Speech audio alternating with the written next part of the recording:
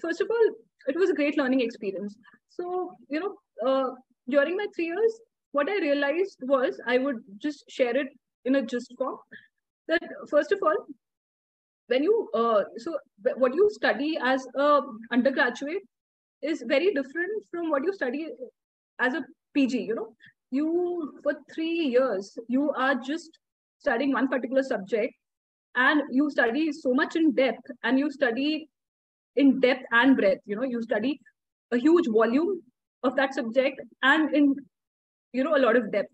So it gives you a different insight altogether. And I realized that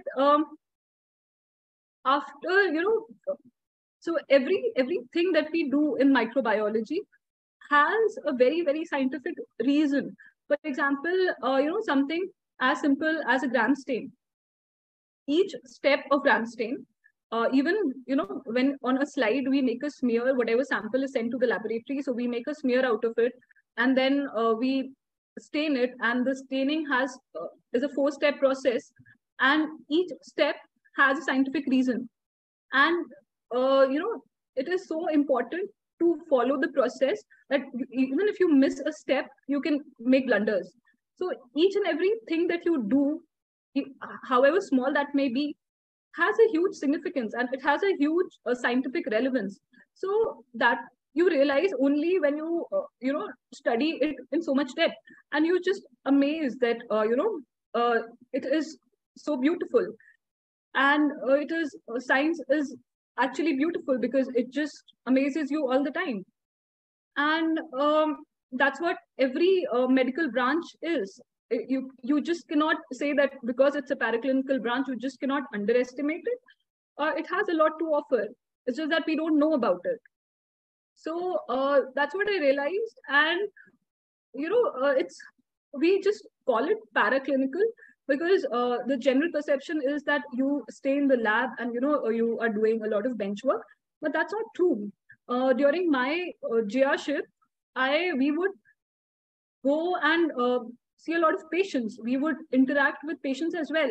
And so it's more of clinical microbiology. And apart from a lab routine work, so we would at least spend 2 to 3 hours per day in the ICU, interacting with the patients, interacting with the treating team.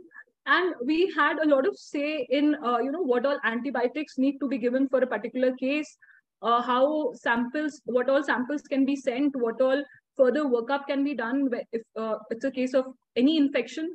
So, and we would suggest on dosage of antibiotics, on infection control policies of the hospital, escalation, de-escalation of antibiotics, and a lot of the other things. So that would be really satisfying, because so many times, the physicians are so busy with treating the patient or, treating the disease, that they miss out on small things. For example, on what is the correct dose of antibiotic that's going on, whether the antibiotic now needs to be escalated or de-escalated. These are small things that are sometimes missed out by the physicians. And as a microbiologist, you can, if you're a part of their treating team, you can definitely, take care of such small things. In ICUs, you have patients of sepsis, and you can help them find the source of sepsis, whether it's the central line, or whether it is a urinary catheter, or whether there's a wound which is acting as a source of infection, and if that source of infection also needs to be treated. So there are a lot of things that a microbiologist, being a part of the treating team, can contribute. So that's how my junior residency was at Manipal. And we played an important role in the treatment of the patients, and it never felt like a paraclinical branch at all. And we had a lot of say in the patient treatment. So we had a lot of say in the patient treatment, and it was a very, very gratifying experience as well, because when you see patients recovering, when you see the wounds healing, and when the patients are coming out of sepsis, it's actually makes you feel good that you could contribute to patient recovery in some or the other way. And also the physicians, they all diagnoses are made in the laboratory. So so they also depend on the laboratory for a lot of reasons. And it's actually a lot of teamwork that happens. So you cannot lab cannot function separately, and the physicians cannot function separately. So it has to be a teamwork, and that's what we need to understand. And one of the challenges that I realized only after, as a microbiologist, was that as an intern, what happens is you're told to take a sample, okay, and send it to microlab, and then you don't realize how much time a particular report would take, how much time an aerobic culture would take, or how much time a fungal culture is supposed to take, because it's not the chemicals it's not the chemicals that you're identifying in the blood. It's not like biochemistry that you identify a particular chemical and then you give your report. You are dealing with live organisms here, and live organisms, you need to cultivate them in the bacteria. Those bacteria need to be cultivated in the laboratory, so they take time. And since they take time, it can, the reports vary from 24, 48 hours. And then once they grow, you need to identify them. And then after identifying, you need to do the sensitivity testing and other things. So all these things take time. Even if you're, looking for fungal growth, the fungal culture, it can take up to weeks. Or if it is TB culture, that can also take up to weeks. So all these timelines and small details, as an intern, you're really not aware of.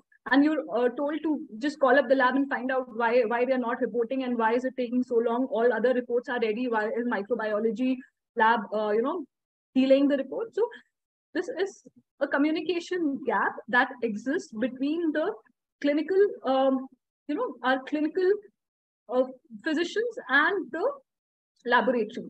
And this definitely needs to be addressed. And even myself as an intern, I would never be able to understand why microbiology reports take so long, and why there is no growth, or why there is contaminants reported. I would never understand. But then as a postgraduate, yes, I realized that there's a gap that needs to be addressed.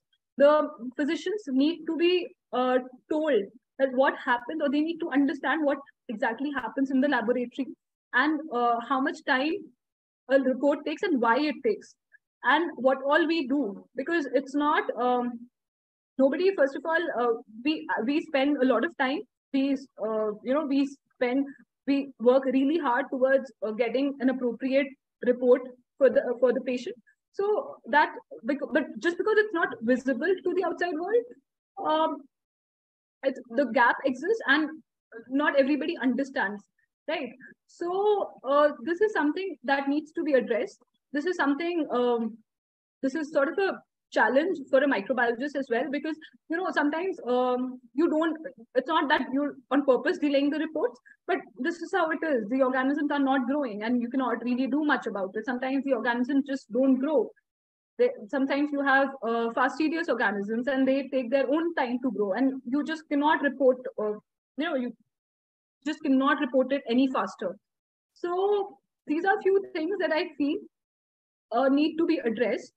And as far as microbiology as a subject is concerned, it's actually very, very interesting.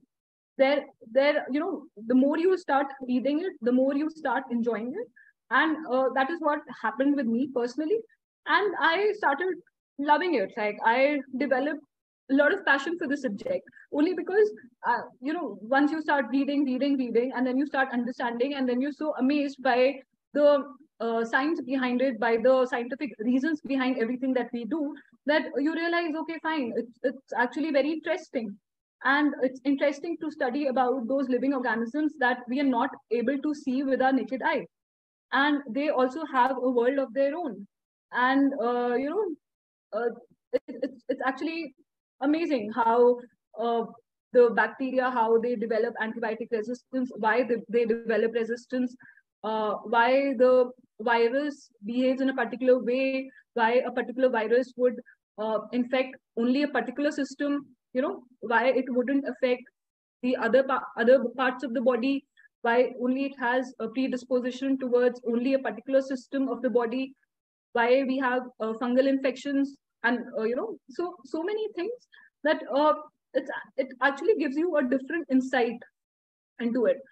And that's how it was. And my journey